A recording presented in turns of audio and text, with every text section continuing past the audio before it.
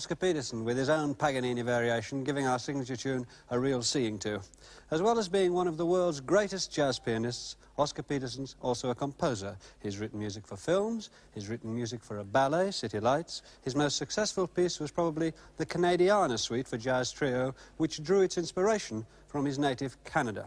For this Good Friday, Alan Benson last year approached Oscar Peterson to see if he'd do something specially for us on the Easter Story. We're delighted to say he agreed, and it'll get its world premiere tonight in the second half of the programme, with Oscar Peterson and Niels Pedersen on bass and Martin Drew on drums.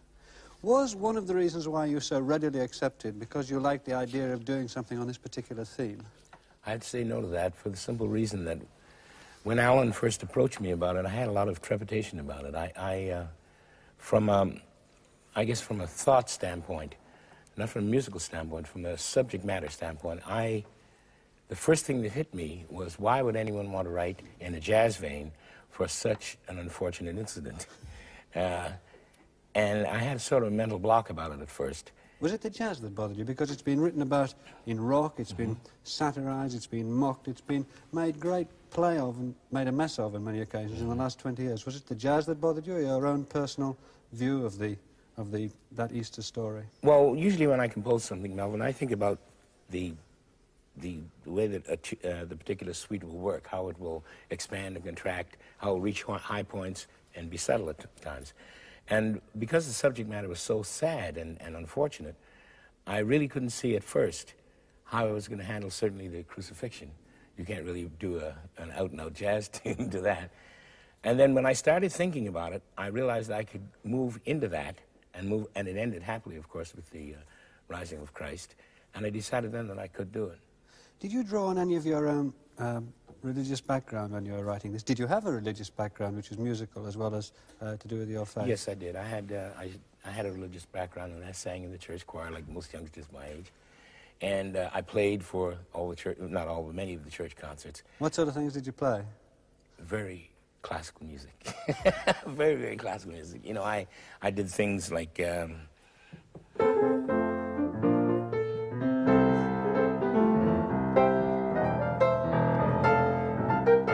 as close as I came to jazz, doing some of the Negro spirituals. However, I've always been an admirer, incidentally, of the religious approach to music harmonically. Whenever I've taught piano, I've always advocated that they use 4 notes in the voicings to move them around. I always feel that if you can do it in 4 notes, then it can work with more notes. And things like...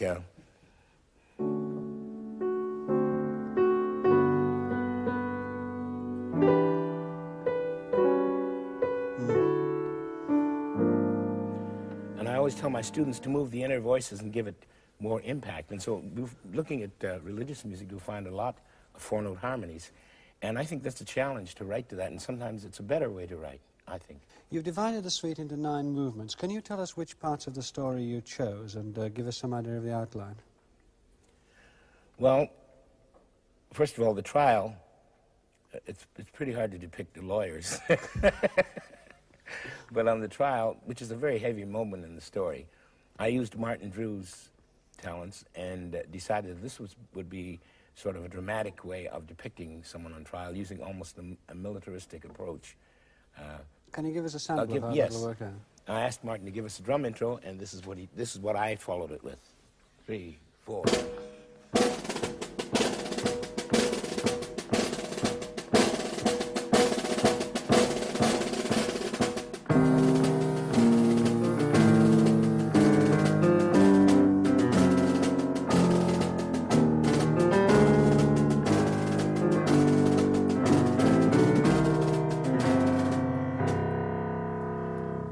That sort of a somber theme, and by using the militaristic type drums behind it, I think it's very easy to visualize the soldiers with the helmets and the spears and what have you, marching Jesus to court for the trial. You saw it all in pictures, in the pictures that we all have received through painters and yes. through the words of the... That's the way I think pictorially, when I write many times, the last selection in the suite, He Is Risen, is a very happy tune, done in a spiritual way. So that it denotes happiness that Jesus has survived.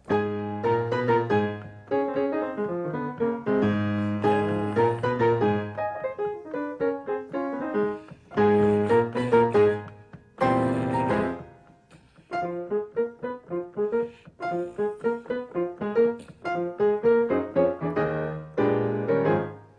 a very sort of easy follow melody. Did you listen to any of the great other classical tradition pieces which have been written about Easter? No, I tried not to. Actually, I looked at the story and tried to formulate a line, a procedural line within my mind, and said, well, I'm going to have to go from this to this. For instance, in one of the parts, one of the stories where, and part of the story where Jesus is finally marched down to the cross, and he asks, Father, why hast thou forsaken me? I asked Niels to depict the passing of Jesus on the cross by ending up on a very low end of his bass and just stopping. And that's where that particular piece stops to denote the passing of Christ on the cross. Can you tell us a bit, Niels, first of all, what you do there, what you contribute, and how you work in with Oscar on that? Well, it's like a cadenza, I would say. I'm not really trying to describe anything as such, but I try to play it in minor, let's put it like that. I can give you an example. Yeah.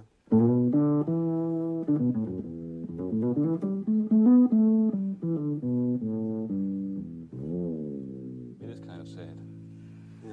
And also, Niels is the type of bassist that uses vibrato, which many bassists don't. They use very dead sound.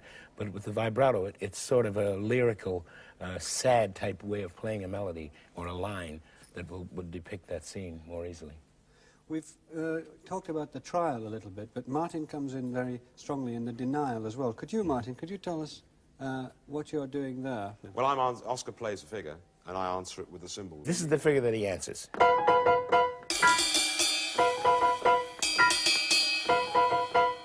And it's almost supposed to be someone saying, you did so-and-so, and the other person says, one says, I didn't do it. The other person says, yes, yes, you did. And it's a foray back and forth between Martin and myself. Do you have the shows what you do in Are You King of the Jews? That's supposed to be a mocking. Well, in other words, it's a continuing thing in the Jesus is they're marching Jesus off, Yeah. and people are shouting at him and, shouting insults and so forth. And then what Niels is doing, he's perpetuating the movement throughout it, and I'm playing this. Are you in that sense answering each other then as well? Like Yes. You're taking, you you're can say taking the that. tune. Yeah, I'm making the first statement, and he's answering me in this case. Ah, could we see that then? You make the first statement.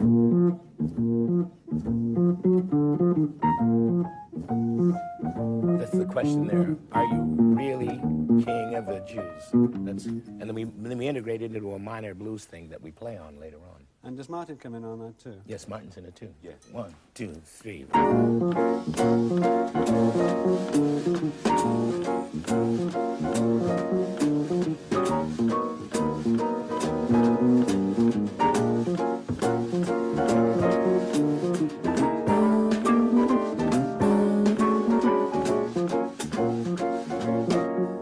So we've had gospel and we've had this rap really between the trial and the denial, and a bit of blues. You also use a waltz, don't you? And Jesus Christ Lies Here Tonight. You use a jazz waltz. Why did you want to use a waltz for the first instance? I think a waltz is a very placid rhythmic form that can be used very sensitively. But this is about Jesus after the crucifixion. Yes, where they have laid him to And rest. have laid, that's right. Yeah. And actually in the classical form it's played like this.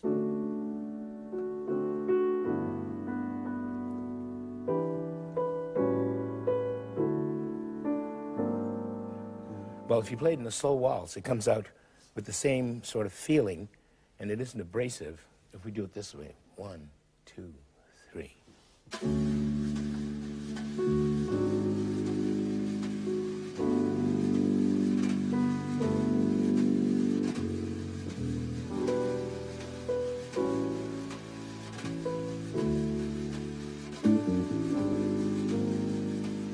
So you get the same feeling, but there is a cushion, if you will, of rhythmic time quietly moving along underneath it. You're taking all of that. Are you just coming in there, Nils, or what are you contributing to that there? Well, I'm making the soft cushion, I would say, under that particular part of music.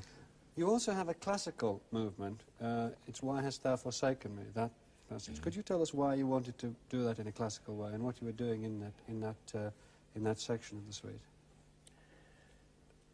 I don't think there's any real specific reason for that, Melvin, other than the fact that musical form. I became intrigued with this figure.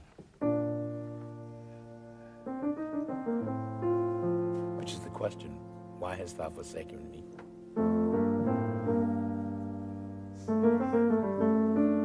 Then I enlarged it.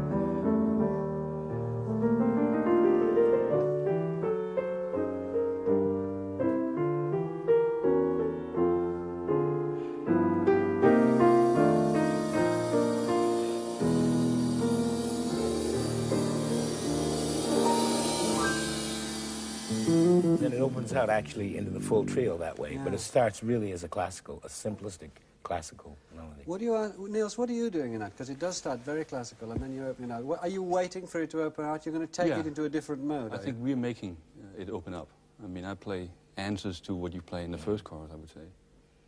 But are you slightly switching the form by opening up into... I think we bring it into a more classical ballad, I mean jazz ballad form, after being very classical. What do you feel about coming in on this classical part, Martin? Well, it's just embellishing the form that Oscar has set, just putting a very delicate rhythmic thing as opposed to getting too heavy, and where the crescendo builds up, building it up with a cymbal. Yeah. But without making it too much of it either. Have both of you enjoyed the different challenges in these 9 movements? I mean, it's very varied, isn't it? Well, I haven't made up my mind yet. It is very demanding, I must say. Martin, oh, yes. Yes, when it comes together, it's great. What mood have you tried to create at the very beginning of the work, the Last Supper and the Garden of Gethsemane? That's where you're setting it up. What are you going for there? I tried to make a very definitive statement leading into from the Last Supper to the Garden of Gethsemane, because the garden is a very light theme which Niels plays, but this part actually starts the suite. It's the same kind of sort of theological voicing, you know.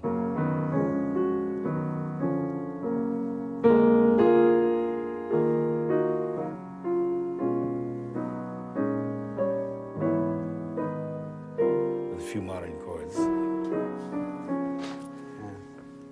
And so what actually are you setting up there? You're setting a mood of a slight mood of mystery. It's slightly somber, isn't it? It is somber. It's also modern and classical, and a slight touch of spiritual in that. Right. So you're setting all the themes in those. Well, the supper, you know, to denote a supper with Jesus and the disciples, I think it should be a somber thing because it was the Last Supper. And from there, as I say, I set up so that with this phrase to bring the trio in to the garden sequence.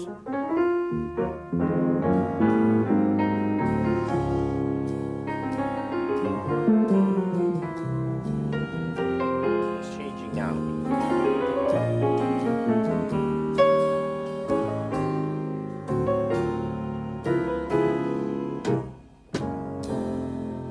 Now we're into the light ballad jazz feel where he plays the melody for the Garden of Gethsemane.